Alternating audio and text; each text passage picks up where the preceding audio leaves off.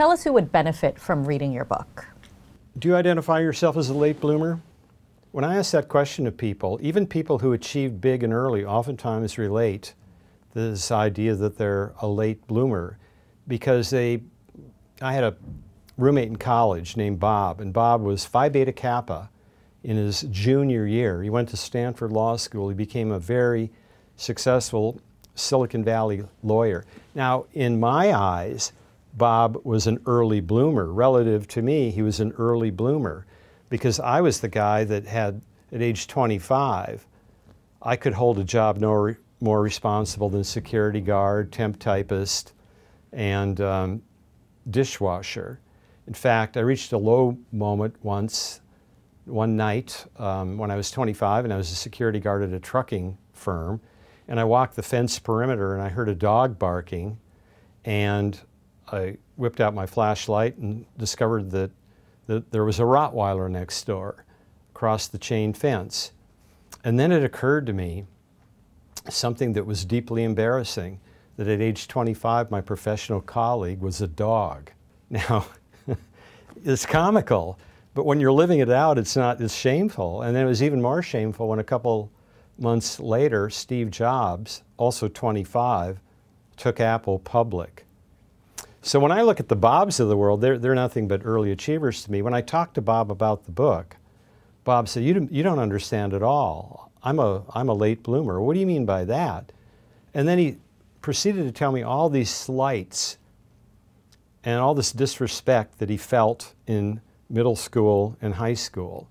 He was kind of slow to grow into his full size. When he did, you know, he was a varsity volleyball player in college.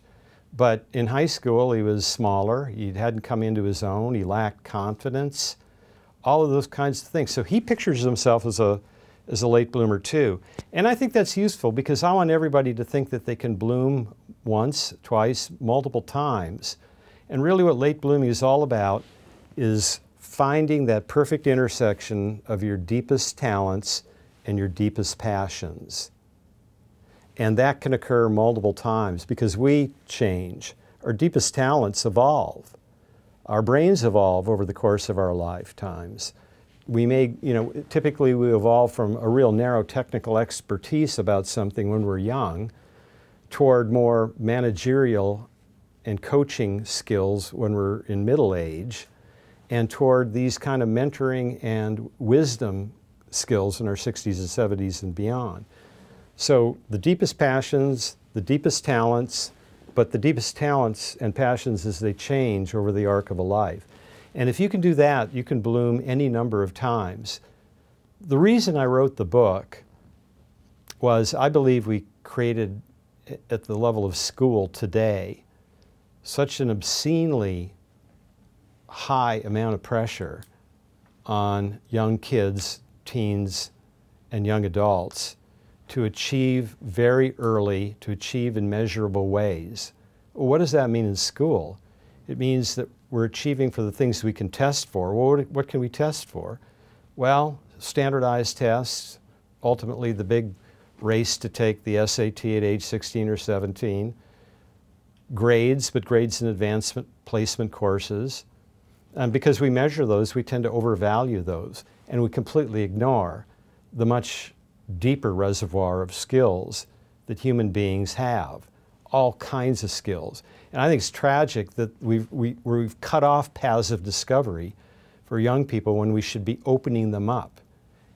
We're asking young children at age 5 and 6 to trade their natural childish curiosity for a determined focus. You know, we give kids that young homework.